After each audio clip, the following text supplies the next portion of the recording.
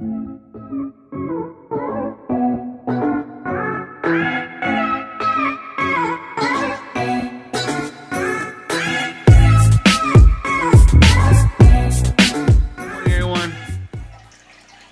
today this video is sad. As you can't tell, this tank, the filter's off, it's empty, no fish is in there. Today I'm doing water changes on all of them today, and I'm gonna go to the store and find something to put here as a lid, because there's two things that I'm gonna focus on today. And today's kind of a day where it's just raining. It's been raining for 2 days already in Arizona. It's weird. So I had a missed call yesterday from my brother while I was working, and where I work at, we can't have our phones allowed at the warehouse, but we leave them at our lockers. And I come home, and the Achara catfish sadly passed away. And me thinking, what could it have been? What could have been the water? I checked the pH, everything was good. The water temperature was perfect, everything was good. And I was checking out that the iridescent shark was poking it. The catfish wasn't completely dead. He was just really injured, wounded. That's how you say it.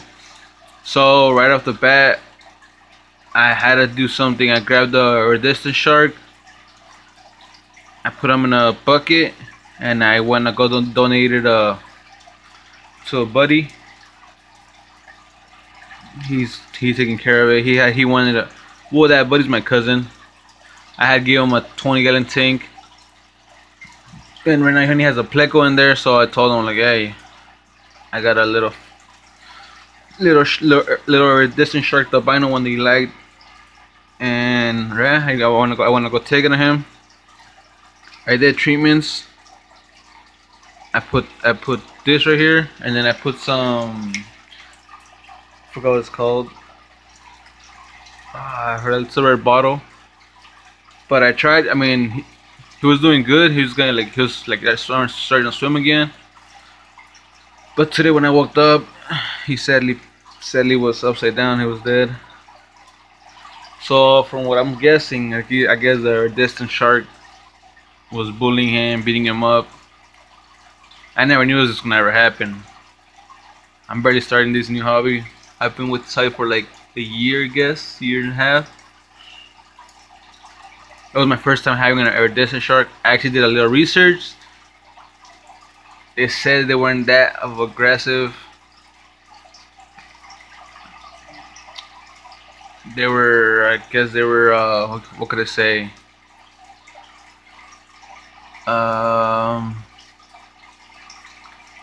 Well, that they weren't really aggressive. They were just calm fish to have. Those, a lot of people had told me.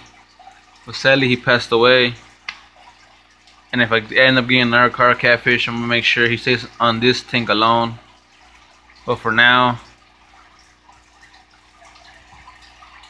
I'm just gonna empty the tank out, clean it up really good, add water again, and let it cycle for at least 2 weeks, maybe 3 weeks. Just because, when I buy a new fish, I want to make sure the water is really good before I buy it again, the Achara catfish, because I really wanted it. It was actually growing. I was really into it now. I would mostly come every day, feed him, focus on him, check him out, check the water temperature, check the water pH. I would do everything. Everything was okay, all perfect. But I'm guessing that iridescent shark came out to be aggressive. I mean, you learn from your mistakes. I'm guessing they didn't have enough space. I don't know. 10-gallon tank right here. I mean, the iridescent shark will always be on top, and the Achara will be always on the bottom all the time, or in there. But then I don't know what happened. My brother, nobody was here. Everybody was at school. Well, my brothers were at school. My mom and dad and parents were working. I don't know what could have gone wrong. I don't know what triggered the Redistant shark to attack it, beat it up. Kind of sucks though. I was into this fish, like I said. I was into it just how I was into tank. How I would like always take care of him. I was taking care of him too much all the time. Make sure everything was good on him, everything. And I was saying that's how tank was that big when I bought him. 3 inches, I guess. 3 inches, I think so. I think the Achara catfish was 3 inches too as well. But I mean, I don't know what happened. And if I end up buying again, I am gonna buy it again. I am gonna buy another catfish. This time I'm gonna put him alone here. And for whatever reason, if I end up getting that other catfish, which he is coming soon, hopefully, like I said, he'll go in with thumb right there for now. He is like the size of the shovel nose. And if something happens, I have a backup 30 gallon tank in the living room. It's been on for like almost a month. Their parents they tell me why do I have it running if there's no fish in there, and I tell them the reason why. I explain them everything, and then they understood. So if anything, I'll put them in a 30 gallon tank, and I throw tank and cannon to the outside pond once it gets a little warmer over here, because right now it's like 43 in Arizona. But this is a little short video, a little quick video update on what happened. Sadly, my catfish died.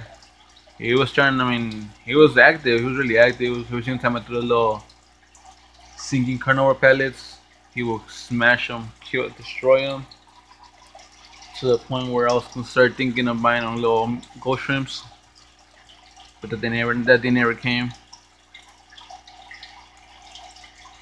But like I always say, you learn from your mistakes. That mistake, you make it into a positive note. You rise from that and you make it better. You find a solution for it, and you go back at it. You go back at it again. You never give up. Rest in peace, Achara catfish. Hope you guys have a wonderful day. Which I'm not. I lost a catfish. I had a get rid of one, so now this tank is alone.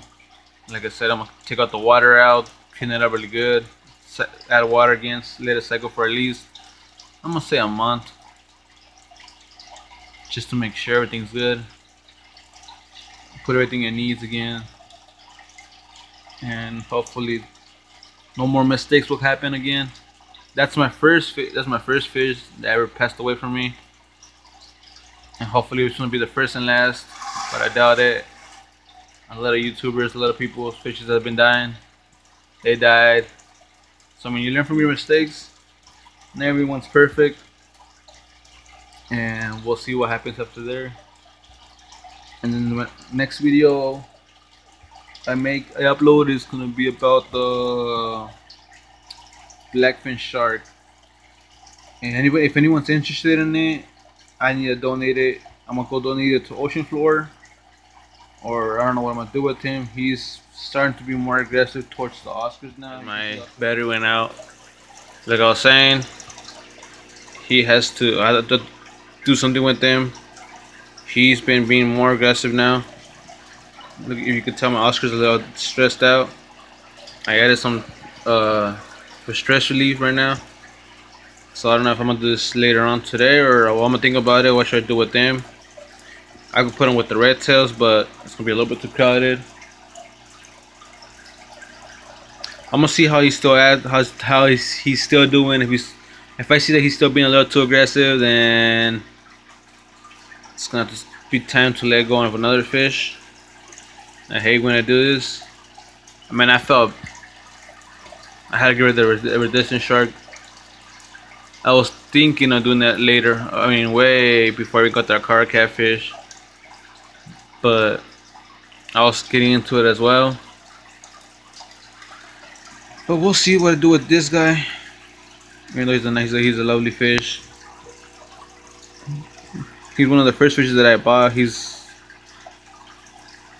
Well, I bought the Oscars for. I bought 4 Oscars.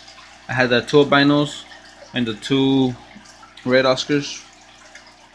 And you could tell my previous video how to rehome 2 of them.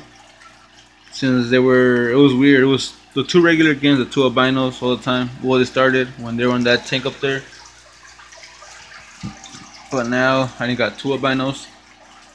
And I don't want to get rid of those because those ones were with me since they were, what could I say, 2.5, 3 inches. They were small. They've been with me for like at least 5 months, 4 months with me, 5 months. And then I bought him. He's the reason why they call my Jeep Spanish term of shark tiburon. Because ever since I bought it, I had to show everybody at work, like, hey, look at my new fish.